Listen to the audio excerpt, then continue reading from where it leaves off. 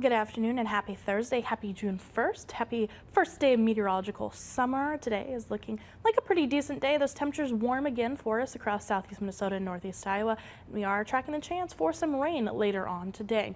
Taking a look at our Lucent auto cameras across the region, can see that mix of clouds and sunshine across the area. Definitely not looking the nicest as we look toward the south from here in northwest Rochester. However, it's overall not too bad at the moment. Right now, temperature at 83 degrees, feels like 84, winds from the south at 10 miles per hour.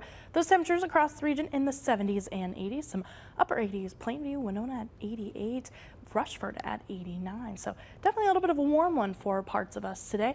And taking a look at those current winds, anywhere from about 10 to 20 miles per hour. And radar, well, we are showing this kind of band of showers moving into parts of northeast Iowa and some showers popping up across the area, but looking at our surface observations, we're not really seeing any of that moisture making its way to the ground just yet. Today is the start of meteorological summer, and as we head through meteorological summer, we're going to see those average high temperatures increasing till we get into about the middle of July, and then we start to see them on the downward trend as we head into August. For today's forecast, a high of 85 degrees, partly cloudy skies, those isolated showers and storms throughout this afternoon and evening, winds from the south between about 10 and 20 miles per hour.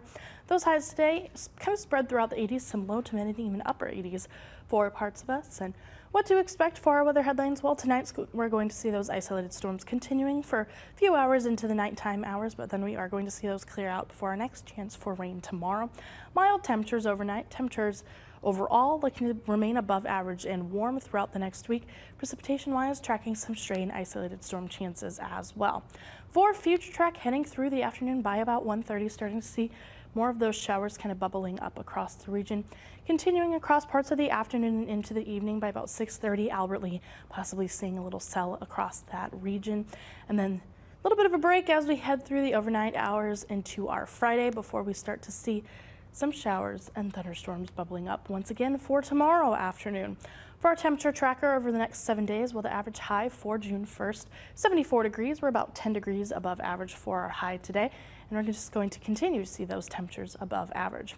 For our upcoming rain chances, some isolated showers and thunderstorms again for Friday, some stray showers and thunderstorms for our Saturday, before we see a little bit more quiet conditions.